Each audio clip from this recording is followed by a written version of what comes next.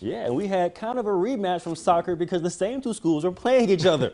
And at Mandan Middle School, Legacy facing the Braves. Legacy's Michael James, he had the serve working today. He ties up his opponent here on game point to go up 3-0.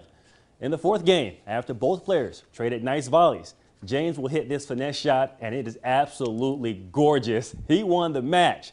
And at the second-rated singles match, the guys are playing deuce point, and Mandan's Kadem Sedovic takes the game on the unforced error that tied the match at 3 games apiece. Overall, Legacy will win this match 9-0. All right, over at Tom O'Leary, Jamestown facing Century, and Century's #1 Mason Pitcher up a set, 4-1 in the second as he hits the nice backhand winner to force a game point. And then on that game point, a very nice drop shot from Mason cannot be returned, so Mason goes up 5-1 in the second. Now we'll move on over to the second-rated singles match. The hockey phenom Colton Schulte playing deuce point, and he's at the net, gets the overhead slam to win that game, and Century goes on to win overall 6-3.